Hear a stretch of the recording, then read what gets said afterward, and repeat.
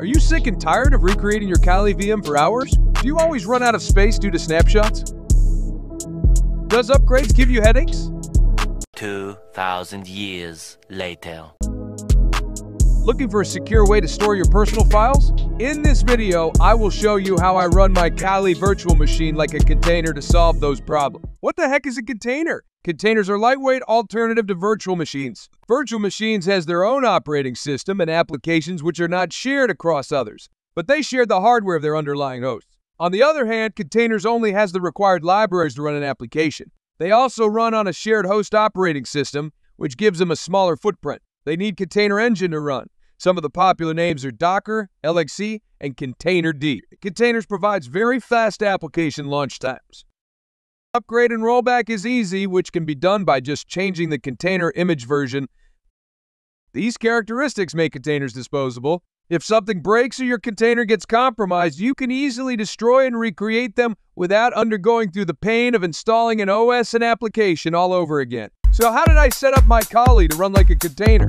I use different tools to achieve this. Inside my host machine, I use VMware Fusion as my Type 2 hypervisor. I picked it over VirtualBox because I get better performance and less lag with Kali. I use Vagrant to bootstrap the base Kali image and Ansible to do internal operating system customizations, such as installing the tools I need. Lastly, I have a remote share that contains my hacking files. I use Autofs to automate the disk whenever I need the data. Now let's discuss the tools and setup. VMware Fusion is a Type 2 hypervisor which runs on top of a host operating system. This is a free offering from VMware and only available to Mac. Other options would be Parallels Desktop and VirtualBox. Installation is straightforward as shown in their website. Although it says you could try it for 30 days, I believe they still give out free personal license. You need to register to their Customer Connect site and get a personal license. After installing and adding a personal license, you are ready to go. I didn't do any other special configuration on my end. After setting up VMware Fusion, we need a tool that will automate the installation of virtual machines. That is where Vagrant come into play. Vagrant is a free tool that automates the lifecycle of desktop virtual machines. Aside from launching virtual machines, it can do other actions such as destroy, suspend, and reload. Vagrant workflow starts by describing the virtual machine you want to launch, such as the operating system image, number of CPUs, and amount of memory. All these are defined in a Vagrantfile. Vagrant needs providers. These are the backend hypervisors needed to launch a virtual machine. VMware Fusion is not a default provider, so I needed to install it as a plugin. The base operating system image is packed in a Vagrant box, which can be downloaded from Vagrant Cloud.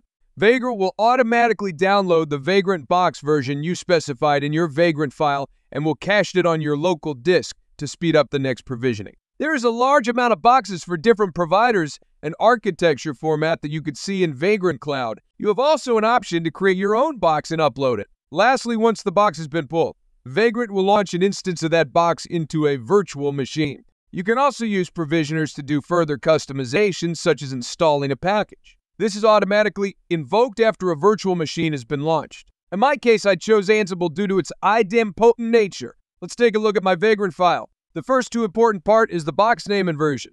Then I configure it to have a static IP so that it can easily be put into a host file. I also use a private network so that it is only accessible within my computer and will not appear as another host in my home network. After that, I tell Vagrant to launch the VM with the specified hostname, number of CPU cores, and memory size. Lastly, I made sure it will invoke my Ansible playbook after Vim creation. My Ansible playbook calls a role that performs a series of tasks. Some of them is to make sure Network Manager is disabled so it doesn't interfere with the Vagrant network configuration. Another example is to create and configure Kali user, since the Kali rolling box removed this and replaced with Vagrant user. There is also a task to configure my Automator and create the necessary symlinks, which we will discuss more on the next section. There are more tasks in this role, but I only show you some to give you an idea on how my Ansible provisioning looks like. Now that we covered the VM provisioning part, let's talk about how I handle my Kali data using an Automator. Although provisioning a VM using Vagrant can be automated,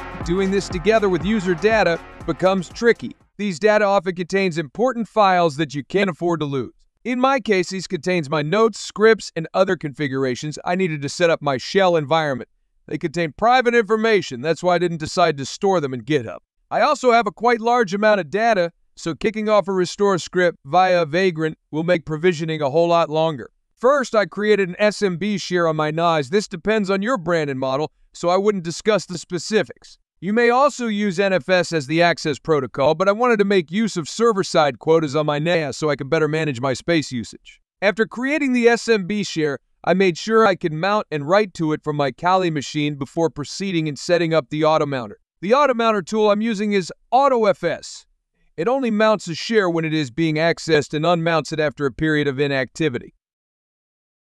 That gives Autofs advantage over static mounts because it conserves bandwidth by not constantly holding the TCP connections open on both ends. This also reduces the occurrence of hung mounts. As you've seen a while ago, my Ansible provisioner takes care of installing and configuring Autofs. Let's take a look at the setup. After it installs the Autofs package, it generates the master map file. This instructs Autofs to look for the CIFS map file and unmount any shares after 20 seconds of inactivity. The CIFS map file contains 3 columns, the mount point, mount options, and remote share. Once the mount point is accessed, Autofs will pre-create this directory. The SMB credentials must be specified as well as the UID and GID so that files inside the share will be owned by Kali user. By default, my NAS device makes files readable by everyone, so I make sure that only Kali user can access them by using the file and directory mode mount options. Lastly, I specify the remote share path. Do note that a colon is required to prepend as part of Autofs map file format. Now that we have an understanding how the different pieces connect together, let's see how I run my Kali like a container. For the remainder of this video, I'll set an alias for Vagrant so we can see the total elapsed time for each command. First, creating a Kali VM is very easy and fast for me. I just go to my repository and hit Vagrant up. The version of Kali rolling is already present on my local disk. That's why I didn't try to pull it again. Vagrant then clones the box into a virtual machine instance, which you can see on the left side of my screen. You can also see my Ansible playbook being invoked after the cloning process. As you see, total elapsed time is only 2 minutes. It's so fast that virtual machine is ready before even you finish making your coffee. After logging into the VM, the remote disk was auto-mounted properly. My shell history is also preserved. User permissions are correct. There is no need for me to perform any further tweaking. I can already use this straight away and continue from where I left off. If something breaks inside, instead of spending time troubleshooting, I can just recreate the entire VM quickly. Most of the time we are operating in a hostile network. If I suspect that my Kali VM is compromised, I could just recreate to clean all malware inside and have a fresh start. Upgrading and downgrading is also a breeze for me. Similar to a Docker image, I could just update the Vagrant box version and recreate the VM. I find this way cleaner. Aside from avoiding any upgrade issues, it makes upgrade and downgrade process way faster. Lastly, I don't need to spend time restoring my personal data since Autofs takes care of mounting it inside every virtual machine instance that is created. That makes my data available right away. How about you? What is your Kali setup? Feel free to share below. Let me also know if you have questions.